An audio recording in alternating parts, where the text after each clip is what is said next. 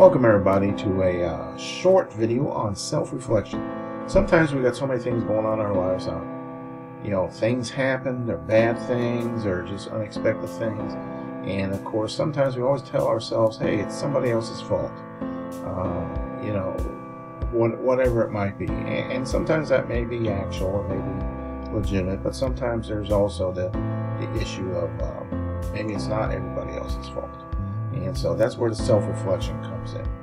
When was the last time you did a self-reflection? By self-reflection, I'm talking about, looking at yourself like you're a business.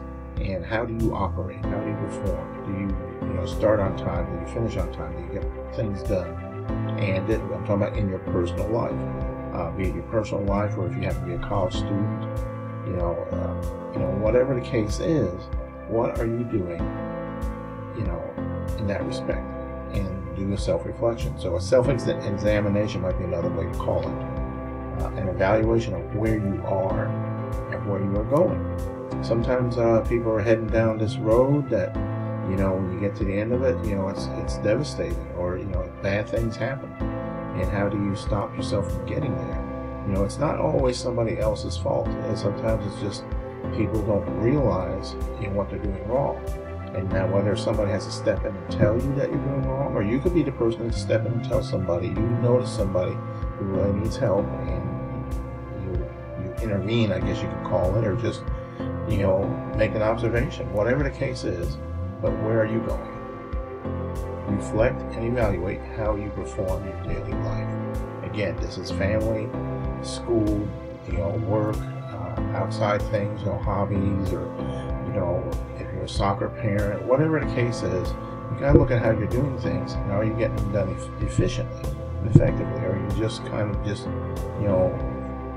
flying by on it? So it's important that you understand why things don't go as planned. Why isn't everything going right? Sometimes there's a legitimate reason. Some people, COVID-19 is a legitimate reason. But there are some people that use that as a reason when it's not really legitimate. So, that's where the evaluating is, looking at yourself. Why are things not going the way you want to go?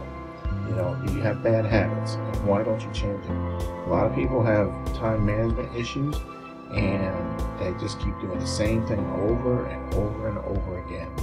And they don't change anything. And that's the thing, you have to stand up, recognize that, hey, I'm doing something wrong. I'm putting the tire on the car the wrong way or something, whatever it is, you got to figure that out and stop it and change the way you do it. What excuses do you tell yourself? And again, sometimes there's legitimate reasons, but other times you're just making excuses. And you got to, if you're a college student and you're late on turning in work, why is that? Are you doing, like if you're a graduate student, you're supposed to be working on graduate studies 5 days a week, 7 days a week. If you're doing Sunday night stuff, well then why? Figure out what it is you're doing wrong in your scheduling for the week. Whatever the case is, but what excuses are you telling yourself? Reflect, evaluate, stop the excuses and bad habits. And just reflect on who you are and who you want to be. And then just envision it and do it. Stop procrastinating and wasting your time. And that's the only time you're really wasting is your own. So again, stop procrastinating and wasting time.